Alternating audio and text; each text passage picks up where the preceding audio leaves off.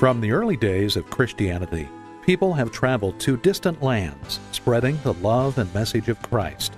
People left their families, cultures, and familiar surroundings to go live in an unfamiliar country and bring the Word of God to its citizens. Today's technology makes it possible to reach people in even the most remote locations. In this segment, we're going to take a look at an international ministry whose phenomenal outreach has changed the lives of millions of people around the world. Headquartered in Greenwood, Indiana, OMS International is a true global ministry, reaching out to virtually every continent on the planet. OMS was founded in Japan in 1901 by 4 visionaries led by the Holy Spirit to reach remote villages in Japan. OMS International's President David Long tells us how it all began. OMS had its beginning in the hearts and minds of Charles and Letty Kalman and Ernest Kilburn. They made the acquaintance of Juji Nakata, who was a Japanese pastor studying in the U.S. at that time. Through that relationship, they discovered that they had in common a passion for sharing the gospel, the good news of Jesus Christ. And that relationship naturally led them to Japan, where OMS International, originally the Oriental Missionary Society, had its beginning in 1901. One of the first things that the Kalmans and Kilburns did was to organize and found a Bible school for the training of national pastors in leadership. They understood from the beginning of OMS that a nation will be won by the sons and daughters of that nation. In a departure from most missionary-based ministries of the early 20th century, Charles Kalman emphasized the training of nationals as church leaders and workers, believing that the sons and daughters from each country would be the ones to reach their nation for Christ. It's a philosophy that OMS continues to practice to this day. Leadership development is crucial for the missionary ministry of OMS International. As we work to reach people for Christ and plant churches, our first priority is to raise up local leaders, national leaders, who can take the responsibility of communicating the good news in their own land. So we use both formal means of theological education in seminaries as well as on-the-job training to develop local leaders. It's exciting to have over 450 Every Community for Christ church planting teams led by nationals of their own countries who take responsibility to share the good news.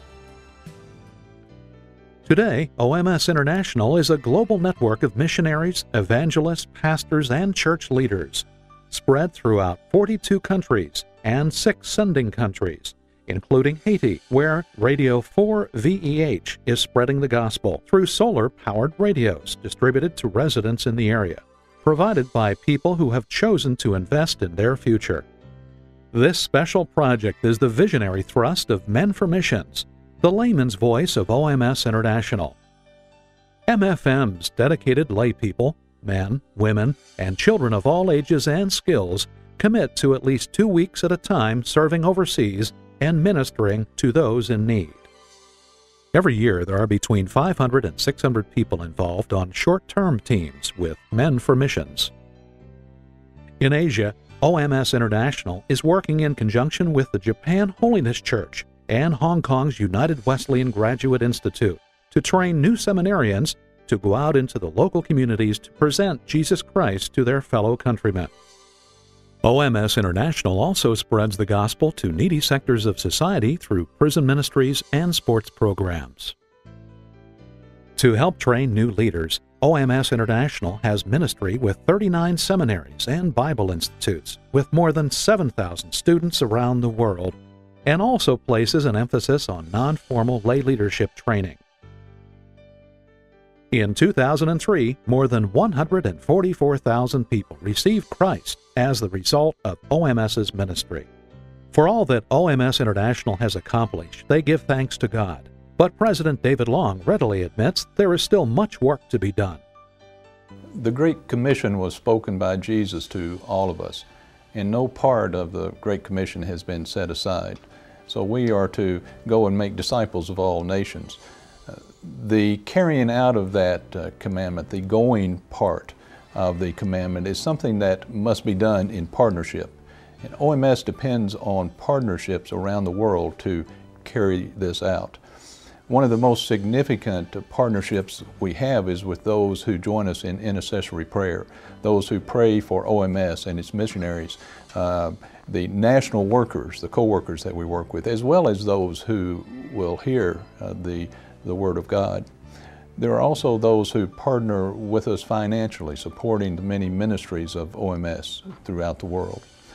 And of course, there are those who go themselves, those who volunteer to go to another country to see what God is doing there. If you would like to give of your time, invest your financial resources, or know more about OMS International, please visit their website at www.omsinternational.org.